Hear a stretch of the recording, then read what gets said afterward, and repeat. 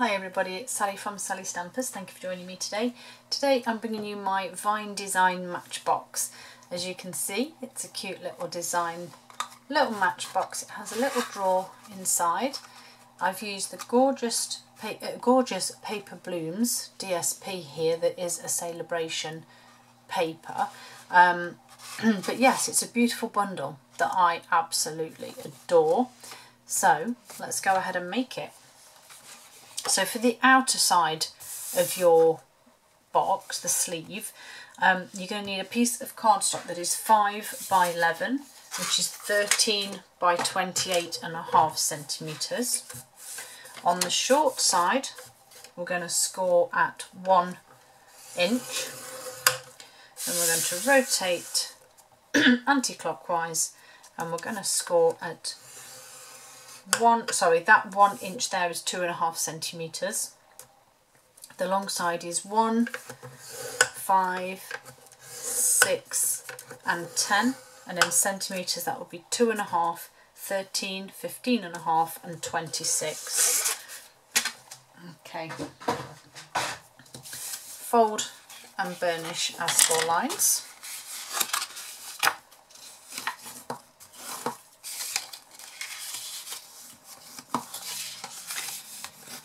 Nice, pretty and simple box here that you could put some chocolates in, some jewellery, anything like that really. Okay, so we're then going to decide which way round you want your box to be. Whichever piece you use to overlap, then this will be the bottom. Okay, so you've got the join at the bottom. So we need to cut away this corner here, but literally just a straight square. Okay, simple as that. We're then going to put adhesive under here, and I also want to put some, I'm just going to grab my silicone mat here, I also want to put some on, oops, I didn't cut them, did I? Silly me. You need to cut these parts here. Otherwise it doesn't work. There we go. So yes, I need to add adhesive on these parts here, and then get off, you don't need to be on there.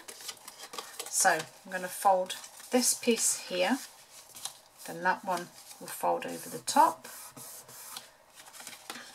Then you open it up, we'll pop those in there and pop that one down, and then I just need some adhesive on here, and that will fold down there. Just give that a little press. So there is your basic Matchbox type sleeve.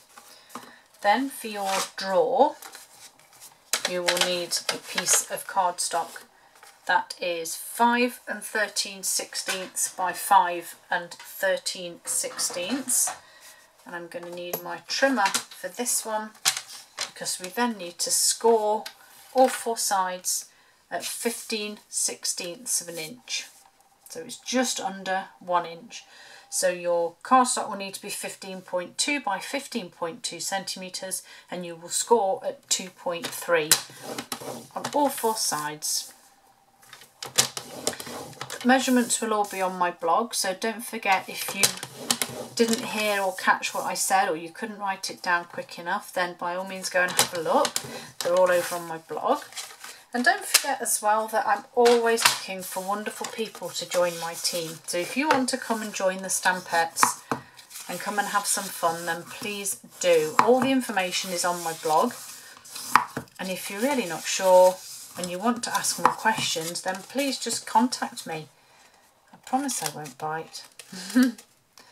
Okay, so fold and burnish all of those corners, all of those lines, sorry, and then we're just going to cut the wedges out of all the 4 corners here.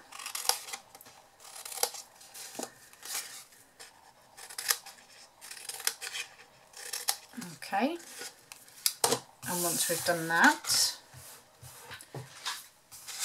we are then going to adhere them. Before I do that though, I just want to grab my 1.5 inch circle punch and which way around? This way. Choose which side you want to have as the front, and then as you can see, as I always do, I'm just eyeballing the distance there either side to try and gauge this as being central, and just take a tiny little bit out. Then we can pop adhesive on these pieces here and fasten them together.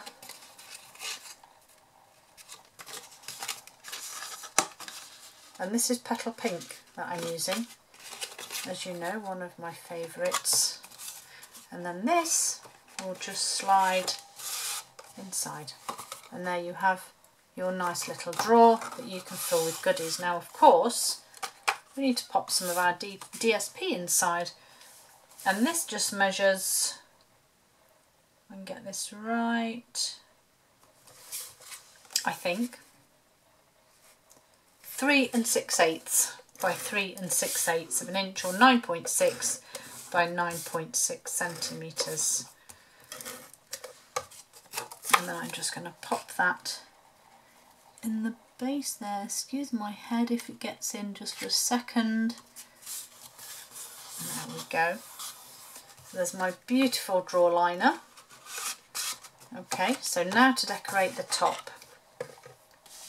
So you will need 2 pieces of cardstock again. Your coloured cardstock is 3 7/8 by 3 7/8 or 10 by 10 centimetres, and your Whisper White is 3 6/8 by 3 6/8, 9.6 by 9.6. So the first thing I'm going to do here, and you're going to think I'm crazy, layer these up and adhere them. So I'm going to go straight round all of the edges here, and then I'm going to add a couple across the centre there. Layer this on top. Okay. Then you need your layering circles. And then one ready. I think this is the 3rd from the largest. Now, will this fit?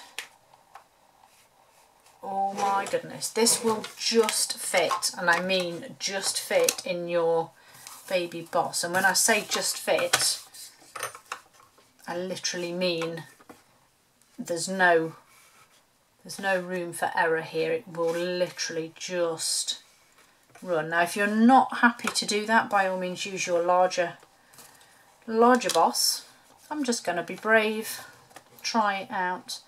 So you want this to sit in the centre. Now if you want to measure and all of that, feel free, but you should know by now I don't generally do that. And then let's run this through and hope it doesn't destroy the card too much. Now again, remember this is cutting through double card thickness.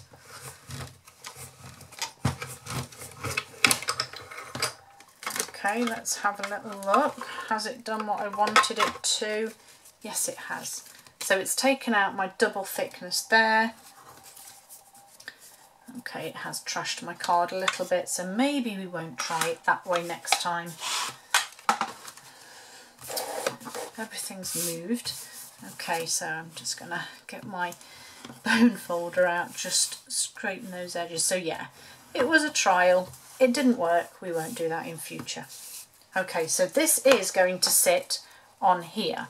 However, we need to pop some DSP on first, and I always wanted to try and get the beautiful large flower in the centre. So my first job is to just, and I did just cut this freehand, like that looks like it's about the right size. So I'm just going to put a notch there, so I know that I need to trim that down there. And then my flower should sit fairly central. Okay, so possibly going to trim just a fraction more off there. So this is where it gets brave now. Put adhesive on your DSP.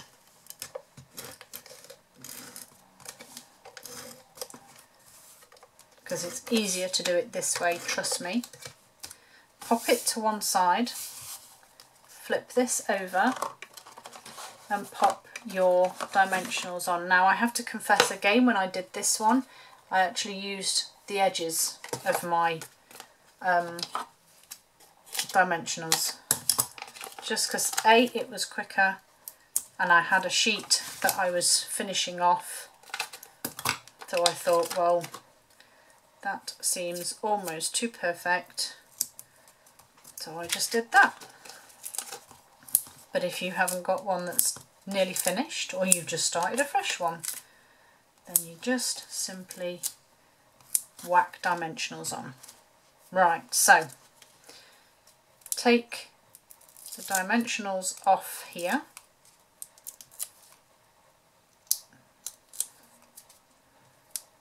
Or take the backing off rather.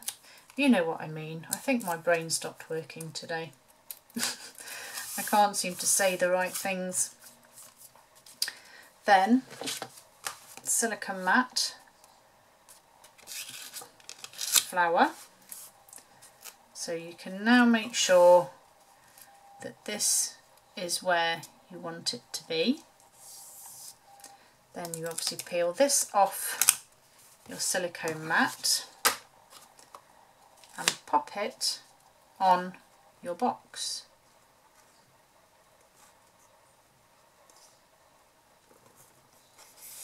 Okay, now if you need to, take the drawer out, turn this over, give it a little gentle pat to make sure you've got that stuck down. Draw back in, pretty flower on the top.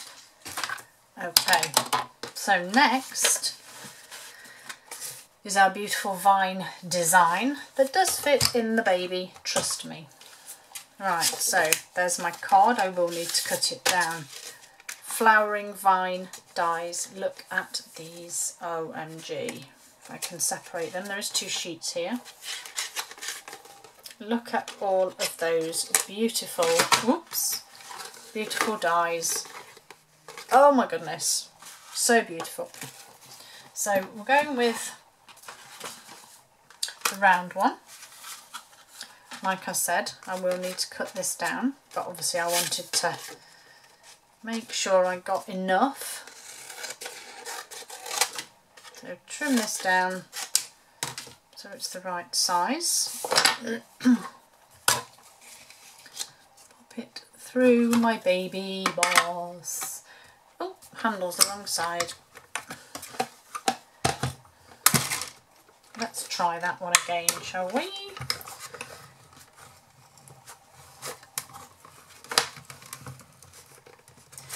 I don't quite know why this seems so stiff, but it does.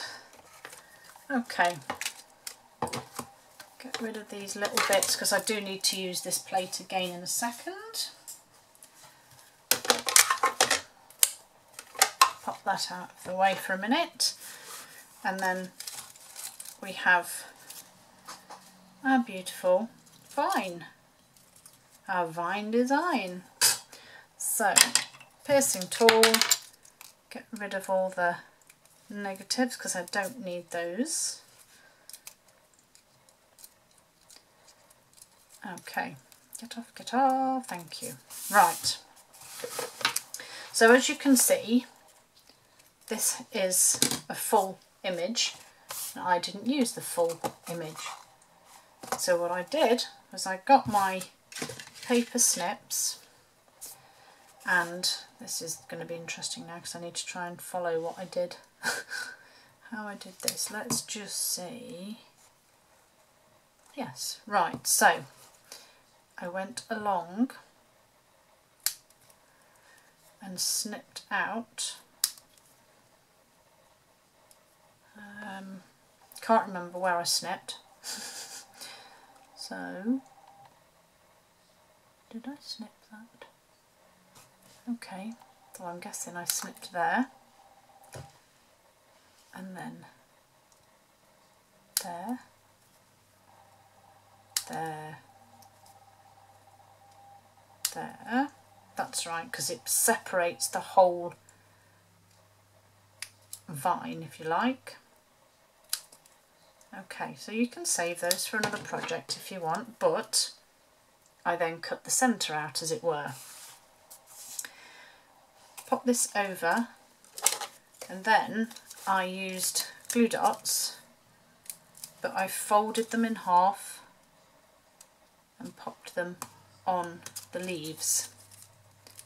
Okay, so just take them out, fold them in half. Oh crumbs, don't get stuck to that. And I just worked my way round. So adding, as I said, I just sort of added them to the leaves because they were the easier bits to do. That one's rubbish, didn't go right, get off.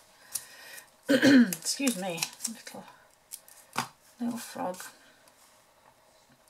Hold that one, and then just one more on here. And then I used the part with the gap that I was going to put here because it's hidden then under your sentiment. I just popped this on just like so. And then finally, a bit of Whisper White, beautiful vine design stamp. I love this font, I think it is really pretty. Thinking of you, because then I can just pop some chocolates in here at some point and give to someone. And then I want my petal pink.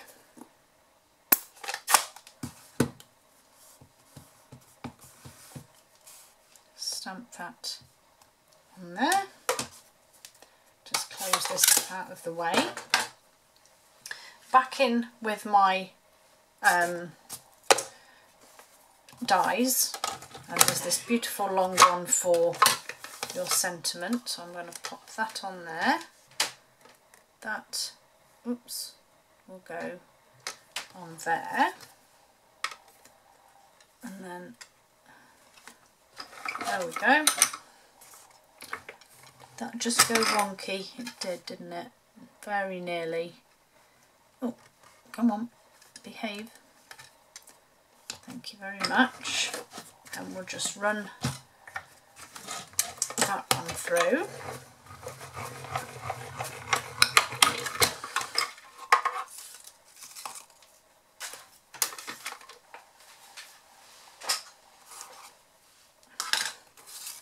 And then, as you can see with this one, I added some of the scalloped linen ribbon, and I just cut it in half down here and used the backing either side. I don't have that in petal pink, but I do have this metallic edge, and I did wonder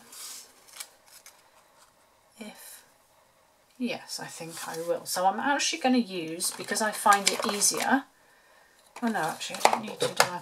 So I'm going to use my Seal Plus, run that on there, and then just simply add, right, I'm going to use my grid paper here, I think, as a guide.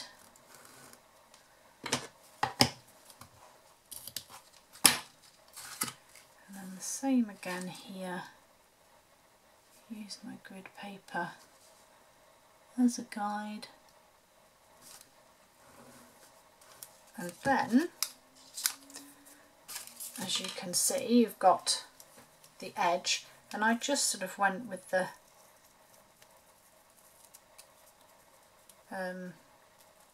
shape of the die cut, just to trim those edges there.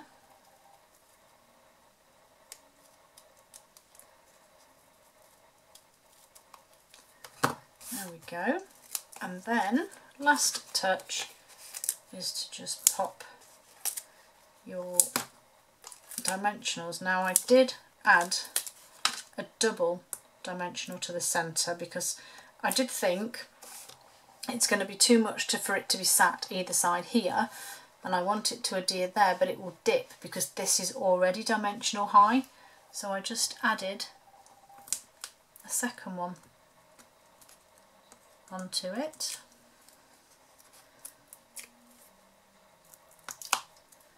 And then simply pop this, again covering your little join just there. Again, take that drawer out if you need to, just do a little press. And there you have it, my Vine Design Matchbox.